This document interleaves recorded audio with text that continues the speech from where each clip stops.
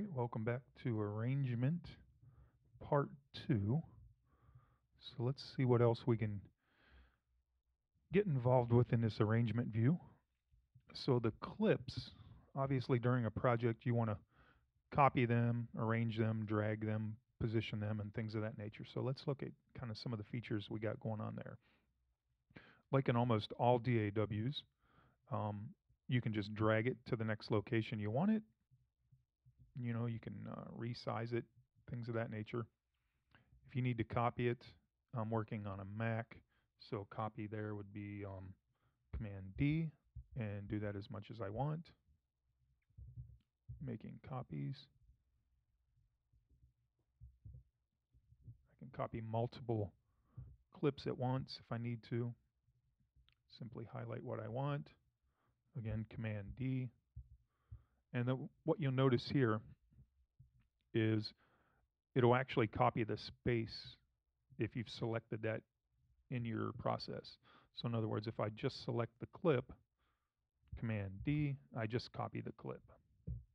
But if I choose to select some space either before or after the clip, now I do Command D and I'm going to get that space.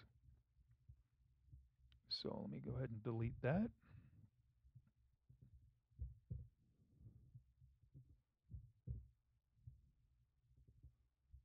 So some of the other things we've got going on here, again, are down on the right.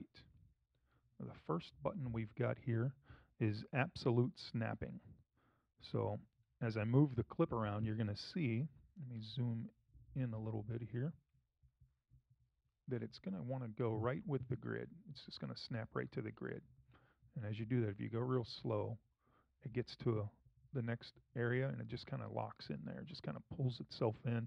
It's almost as if there's some sort of gravitational suction cup right there. It just wants to yank it right into that spot. And of course, the further in you go, the closer and more detail you get. And that is absolute snapping. You can choose to have that turned on or off. It's personal preferences, I guess. Next to that is a relative snapping. And what you want to do here is it's kind of, I don't use it. I mean, it's on by default, but what it's actually going to do is if you're copying clips and moving them around, it's going to conserve or keep any space between the two clips that has previously been there.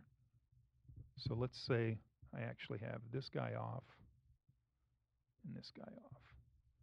I'm going to have some freedom here on how I move this clip now. I'm not really locked into any part of the grid, but if I copy it, it's going to continue to copy those spaces. Let me turn this guy off as well. And then the last one we've got on here is, it's called Snap to Objects. So what you're going to watch now is, as you noticed just a second ago, I have all this freedom in moving the clip. Zoom in a little bit here. I have all this freedom in moving the clip. It's not locked to the grid. It's not stuck by any marker. It's pretty much my choice to put wherever I want. But what it will do during this setting is when I go to another bar or a next section, it will actually, as I get close, boom, it just locks right into that guy.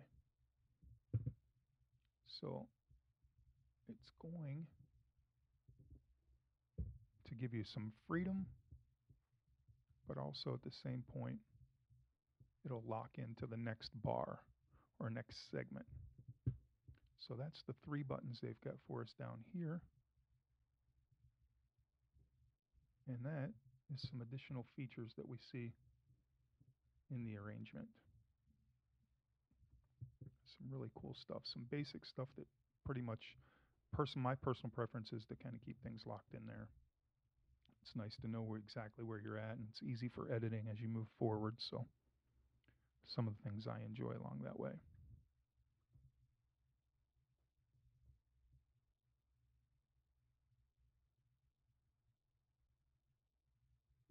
Let's move on to the next video.